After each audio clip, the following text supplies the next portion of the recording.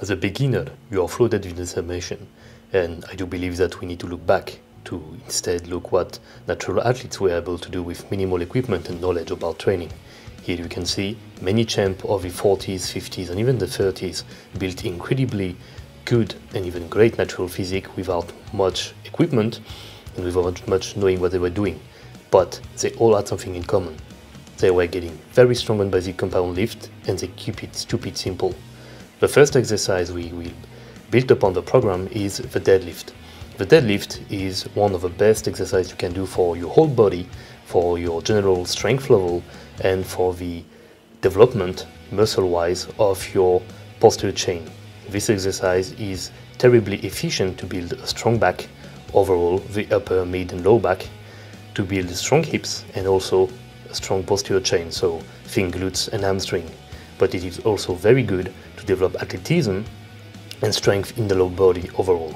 Your goal on this movement will be to build up to 4 plates to reach intermediate level, which will be a whole trademark of enough general strength to then be able to play with variation or to focus on other things. Keep your back neutral, push through the floor, squeeze your glutes and push your hips through. Keep the barbell close to your body. You can use a dead stop on the floor or a touch and go variation, just like I'm showing here.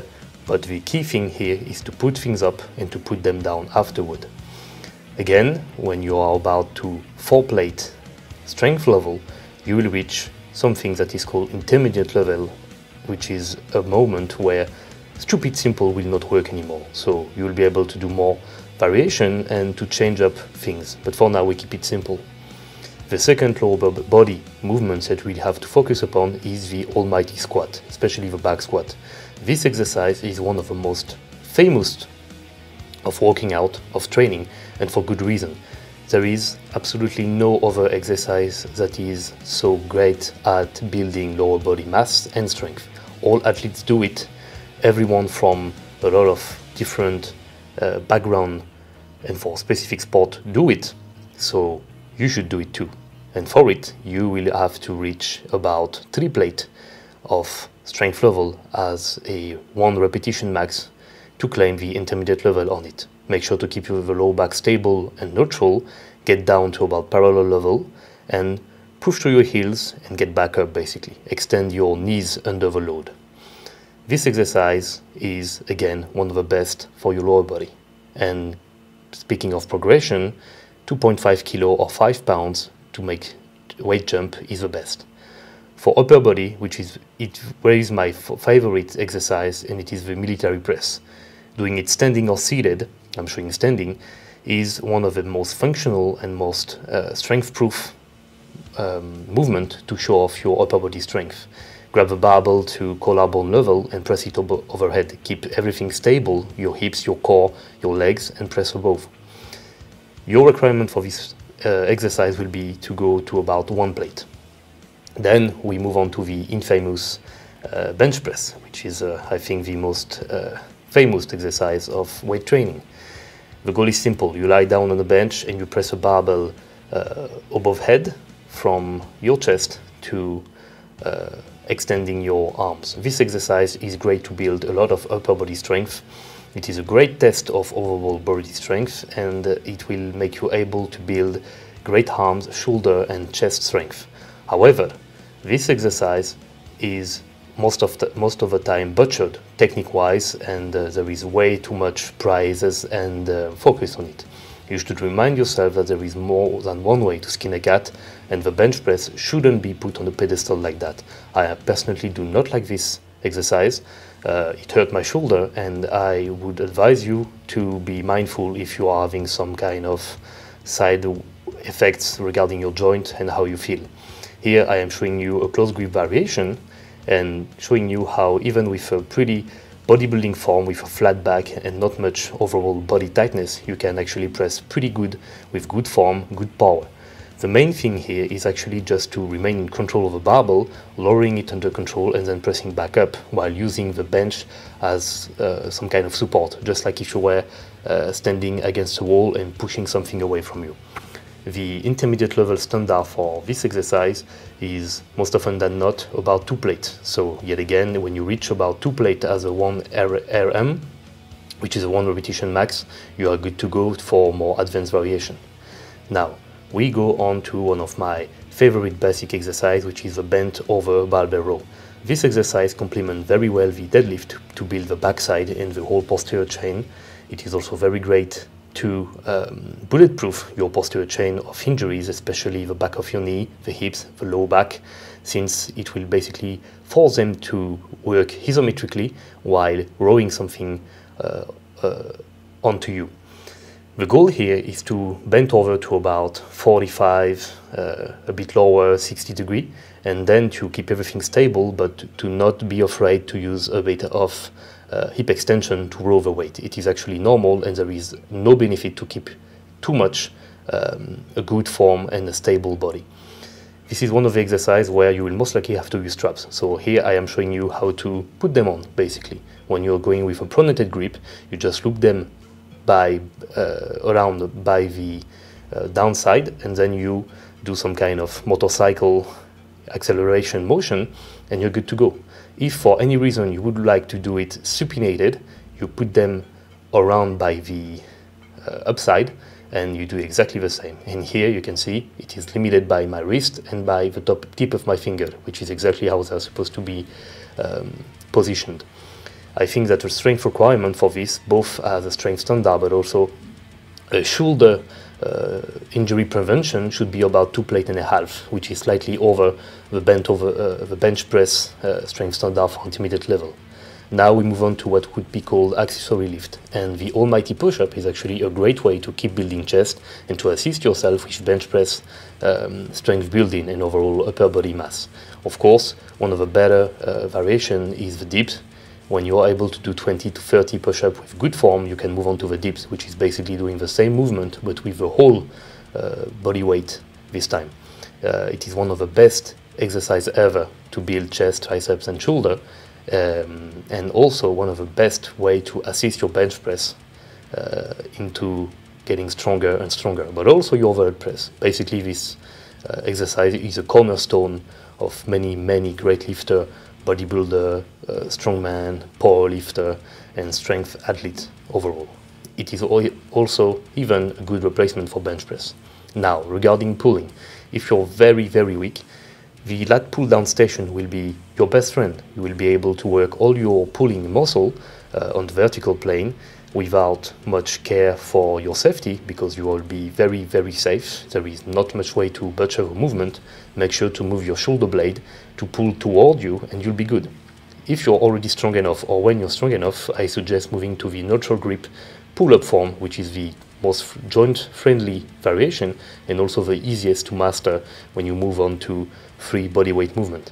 After that, there will be the chin-up with a supination component, which will target a bit more the biceps, but with the same back activation. However, be mindful to not extend the arm when you are at the bottom of a motion to prevent any kind of elbow injury. And then the standard pronated grip pull-up will be your next goal. Pull to about shin or slightly above chin level, and you will be good to go. Then onto the arm isolation, you will move to dumbbell extension. Overhead is the best to get more long head of the triceps. For the biceps, normal standing barbell curl, easy bar preferably, will be your best friend to make your biceps work extra and to get bigger and stronger. For your shoulder, lateral raises, which is one of the first exercises I ever did, will be one of the best to help you build capped, wider shoulder without injuring anything, and that will actually assist you for your overhead presses. Then the bent over rear delt flies will be a good component to balance out all the muscle and things going around your shoulder girdle, your rotator cuff, and avoid any kind of injury. Now, a quick word onto machine. If you have access to good machine or just decent machine, you can do them. But you need to remind yourself that the goal is to keep getting bigger and stronger.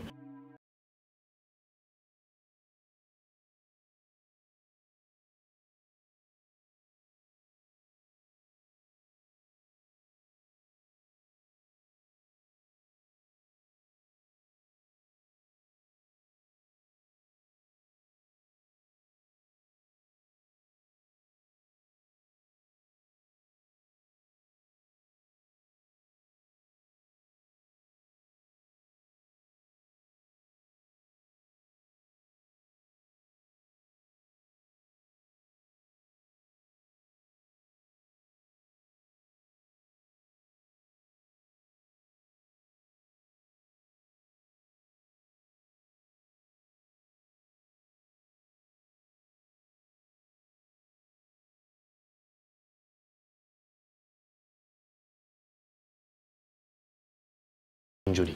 So just grab some weight and make sure to push your hip through via hip extension. Same thing for your abs actually. It is good to work on your abs for more core work, for more muscle balance, strength balance. But a lot of people are butchering this exercise. I'm just showing hanging leg raises. The goal is to achieve spinal flexion and to bring your knees up and closer to you, not to just rise them. This is a hip flexion component. Here I'm actually working my abs, even if it looks a bit loose form-wise. And then finally, a very, very key element I wish I knew earlier is to use some decompression to boost spinal and low back recovery. I am showing you here a variation with a lat pull down. I'm getting under the weight, I'm using straps to not be relying on my grip strength, and I just wait, I just relax. The weight will be pulling me up and it will increase the stretch on the spine and on the muscle of the back. That way I am actually decompressing everything and speeding up, helping the disc, intervertebral disc recovery, and limiting any kind of pain I should maybe experience from all the heavy lifting I just did, especially from lower body movement. And I advise you to do the same each time you work out.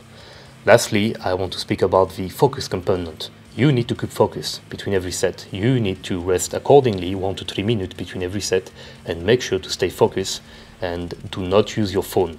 This will kill your focus, this will kill your drive, and you will be thinking about 1,000. Now, question-wise, I would like to advise you on a few things.